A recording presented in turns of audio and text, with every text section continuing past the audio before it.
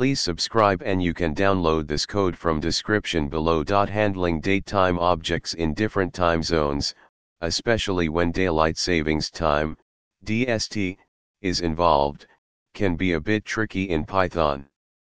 This tutorial will show you how to quickly parse a datetime in a non-local time zone and adjust for daylight savings. We will use the pytz library to manage time zones and handle daylight savings changes. Before you get started, make sure you have the pytz library installed. You can install it using pip.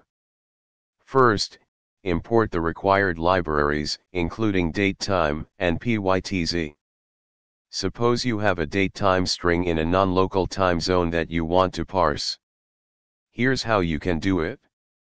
In the code above. Now, localized_datetime contains the datetime object with the correct time zone information.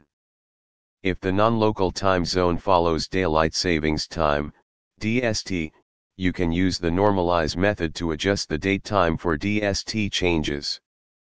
The normalize method ensures that the datetime is correctly adjusted for daylight savings transitions. Finally, you can display the parsed and adjusted datetime.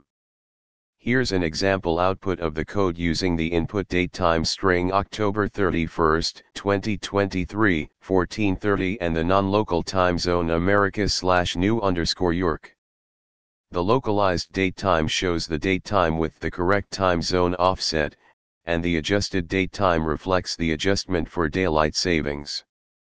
This tutorial demonstrates how to quickly parse a datetime in a non-local time zone, adjust for daylight savings, and work with time zones in Python using the pytz library.